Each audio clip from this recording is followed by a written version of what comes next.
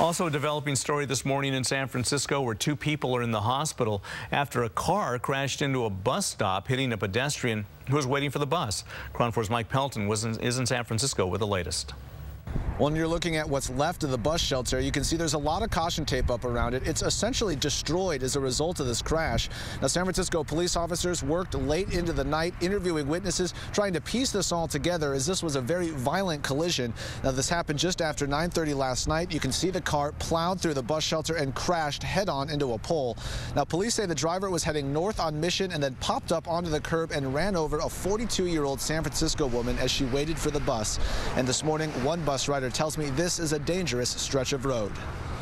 Sometimes it is. There's the dissident driver, if you will, who's not careful.